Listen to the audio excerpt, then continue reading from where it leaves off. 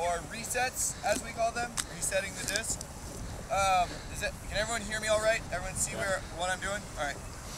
So the first thing to think about is, I know we all like gaining yards, we all like heading towards the end zone, but part of the reason why, or I guess, why don't you guys tell me some of the reasons why a jump is important?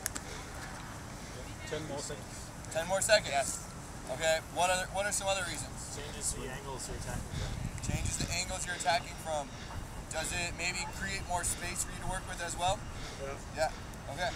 So yeah, those are the three things really. And in this vertical offense that we are teaching you right now particularly, because we're gonna focus on the resets for vertical, you are, like we said yesterday, you're trying to attack either the force side of the vert stack or the brake side of the vert stack, right? And so it's really important that when you run out of options, say on the force side, you have a plan to move the disc over to that side so then you can attack the brake side, right? It looks very much like an F.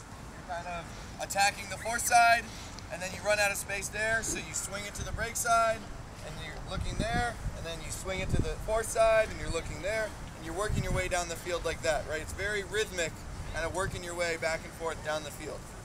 So in order to be able to do that, we want to have a reset plan that is either putting me in much better position to go catch the disc, looking upfield in what we call power position, looking for that deep shot, maybe pump faking and hitting it under, or a reset that, say Rowan guards that really hard, a reset that sets me up to go swing it really easily with all that space to throw onto. So I'm going to walk you guys through something, we call it the railroad tracks. There are some really fun analogies I've heard of like the railroad tracks of love, where Seth and I are in a relationship. So I'm going to kind of use some of that analogy. I won't get too corny with it. I've heard people get very, very corny with it, but Russell, it's a three-way, right? So the most important part of this reset is the first part, and that is that I need Seth to commit to our relationship, right? So we're in a relationship here, you know, and actually, sorry, I probably brought this a little too close. I'm going to be a little more like this. Now, the first thing is, before he's even going to commit, he needs me to be positive, right? He needs me to be a positive partner so that he's willing to commit. So by positive, we mean I'm upfield of him, right? I'm not negative. I'm not hanging out back here, nagging him all the time, you know, really annoying. I'm upfield, I'm positive, I'm cheery, and he wants to be my partner for anything. So I'm positive, and that means, the reason I'm positive is because even if Rowan poaches off me to that force side space, Seth can just put it out to this space, and he doesn't have to worry about throwing me way into the backfield, right? If I start out back here and Rowan poaches, then Seth's first look is to put me back here. We'd really prefer that Seth is leading me out here if Rowan punches. So I'm positive to start. I'm so positive that Seth is really confident in me.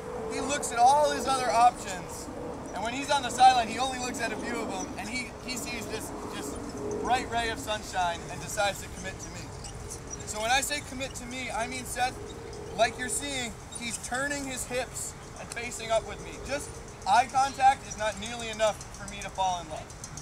Right? So I need Seth to turn to me, give me his whole body, show me what he's got, and now we're locked into this relationship. Right? So that's a very important thing. It's not just looking at your jump, it's turning and checking in. And what that does is that engages our relationship.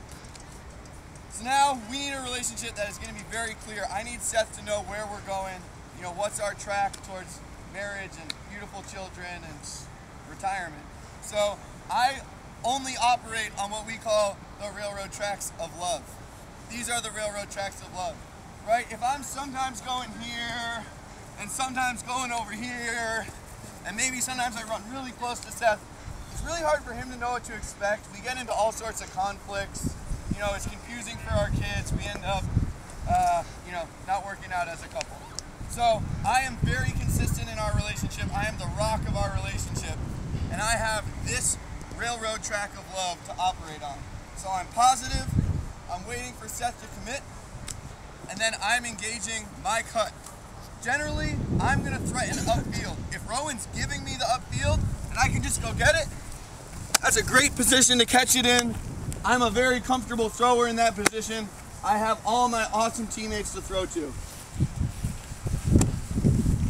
reason we want this railroad track though is if Rowan plays really tight defense there, you'll notice a lot of times he plays tight defense, I've gotten close to the thrower, and then we just kind of come to here.